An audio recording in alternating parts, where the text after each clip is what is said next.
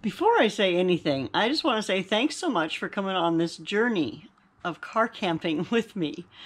I know it makes Dave feel a lot better to know that I will be recording regularly, and I will be going live during my trip as well.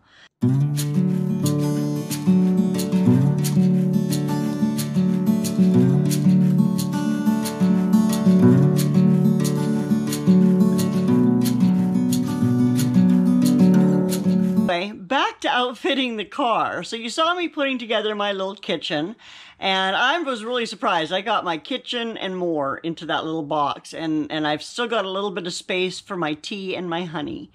So, like, I've even got my cup in there and any mixing bowl I'm gonna use. I've got wipes, I've got hooks, I've got clamps, I've got all kinds of stuff that I'll be using probably every day in and out of that kitchen box. So, yeah, that's going to be super handy. And like I said, I'll show you more of that when I get on the road.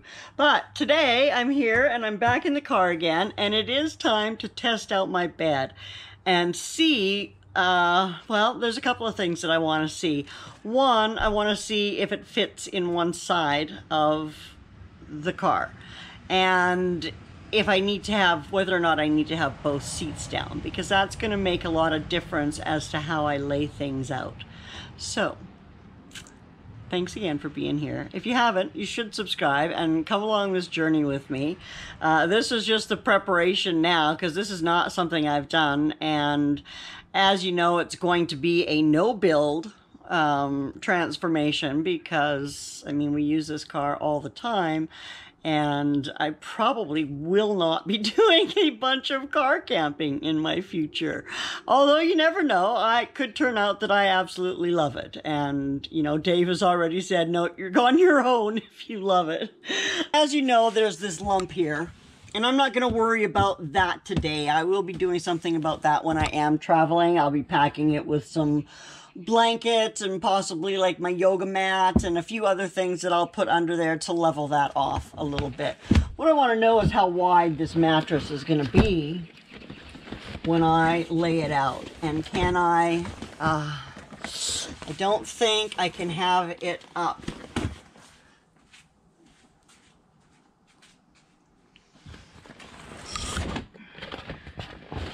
Yeah, I think I'm going to need to have both seats down. So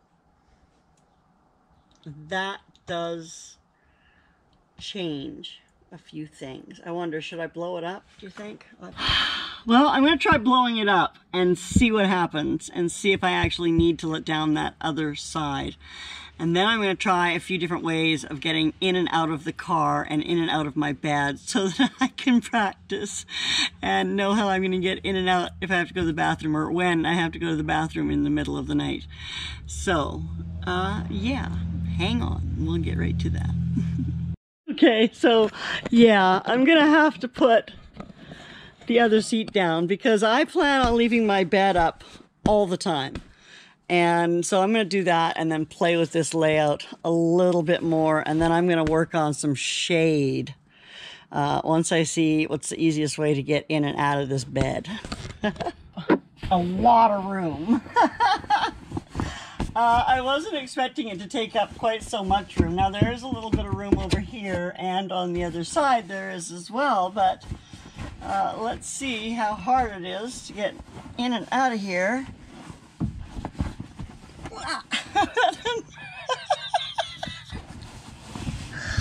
Oh, Dave would be laughing. Dave is laughing, I'm sure, because he'll see this. I don't think I'll very often be getting in and out from the back because this is not going to work.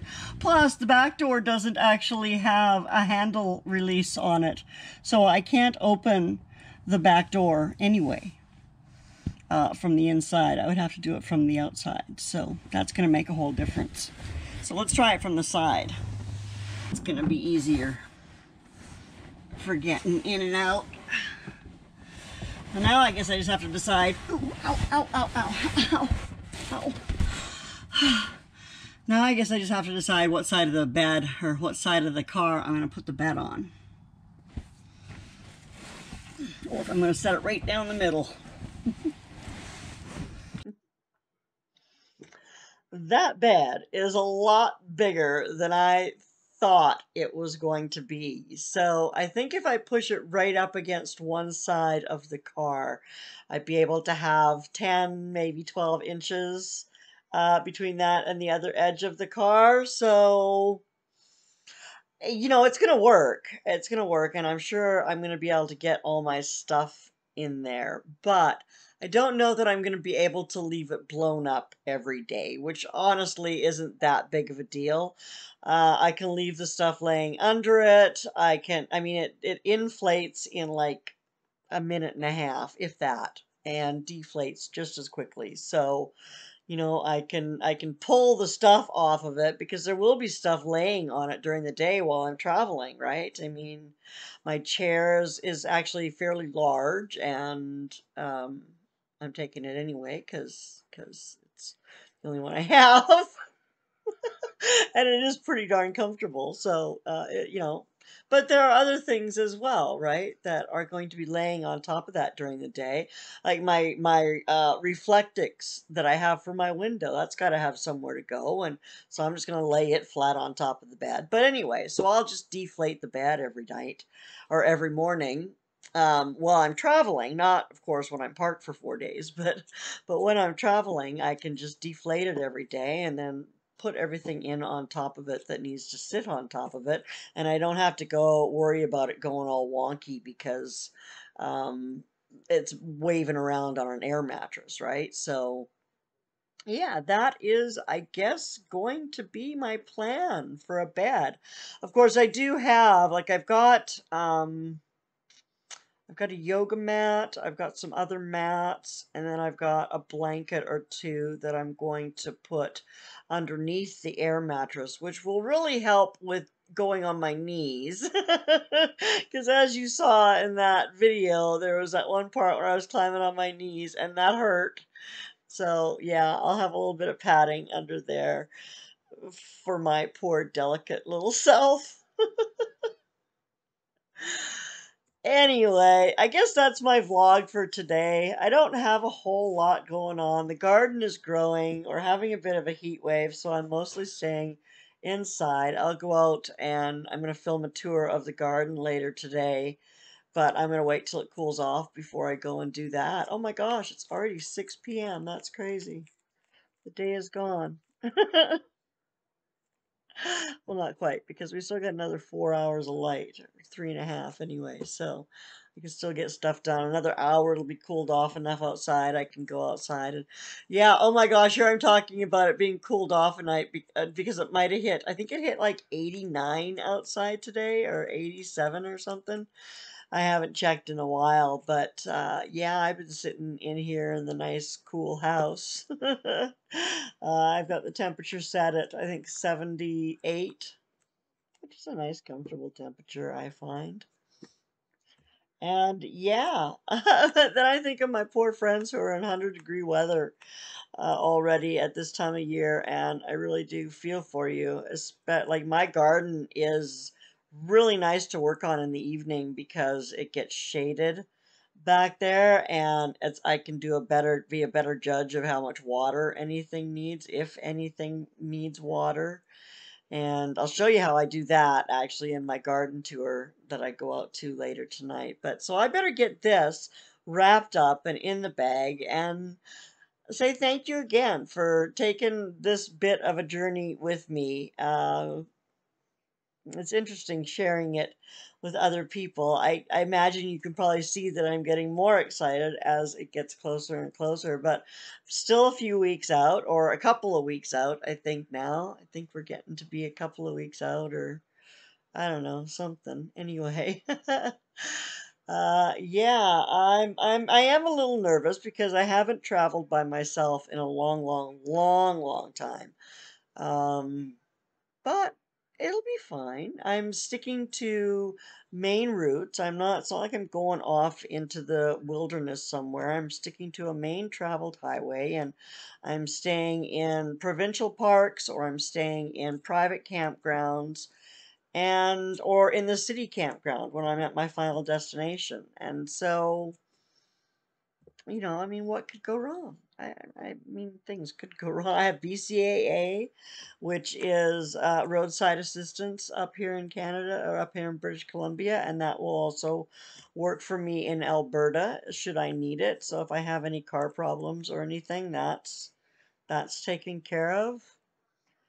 Yeah, what else have people mentioned that they might? I know people have mentioned that they'd be worried about me traveling on my own, but like I said, I will be very careful. I will be very careful. And I'm not going, I'm not sleeping in Walmart parking lots. And not that there's anything wrong with sleeping in Walmart parking lots. If I wasn't traveling by myself at, almost 60 years old, maybe I'd consider it, but yeah, I'm not going to do that this trip because I'm not comfortable with it.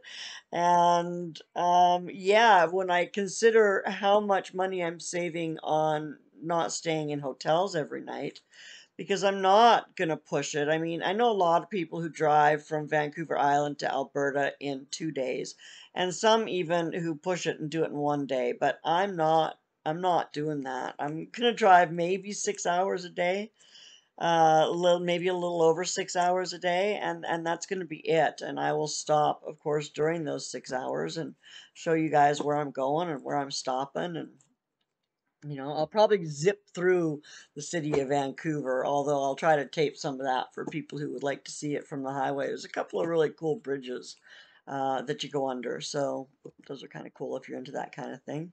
Anyway, I keep shaking this again, and I'm really sorry about that. I have to, I have to like tie my hands down or something so I'm not tapping my desk. Anyway, yeah, I better get out of here today because I still got to rip a couple of chickens apart that I cooked in the Instant Pot today. So we have some chicken meat for the next few days for sandwiches or tacos or whatever we decide to eat. And I got to get out and tend to the garden. I don't think anything will need any water. We've been rain for weeks and weeks and weeks, and believe this is our third day of sunshine in a row, so I don't think anything will be hurting too badly for water. Maybe the onions because they're right on the surface, so they probably need a little sprinkling once it gets shaded out there. Anyway, I'll go out and check that, and I'll see you soon. I am doing some tests. I'm going to do a review on the tarp that I purchased. So I've got that coming up. What else do I have? Oh, I'm going to do a review on the power source that I'm going to have. It's one of the ones that we got for the house for emergency situations, and it's small enough that I'm going to be able to take it with me. So I'll show you what I'll have for power, even in places where there is no power, like the final destination where I'm going to. There is no power there. There are bathrooms and running water and showers and everything, but there is no electricity. So I'm going to bring my own so that I can keep in contact with all of you and my husband, and how thankful I am for technology for this trip coming up. Anyway, before I keep babbling on and on and on, take good care of yourself and indulge yourself once in a while. Do something that you really want to do. I will see you soon. Bye now.